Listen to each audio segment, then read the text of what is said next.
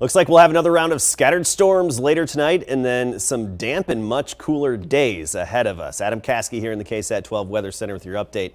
By 10 o'clock, we expect some showers and storms closer to the Rio Grande. And then even by midnight, 1 a.m., we could see some of that activity here in San Antonio. There's the very off chance, a slight chance we could see a rogue severe storm. So we'll be here monitoring it for you. And then some leftover showers tomorrow morning at sunrise as a cold front moves in. That'll lead to some off and on areas of light rain throughout the day on Friday. We'll go from near 70 at 7 a.m., dropping down into the upper 50s with a pretty stout north breeze by Friday afternoon. Saturday, cloudy, damp, cool, off and on showers, and only 54 for the high.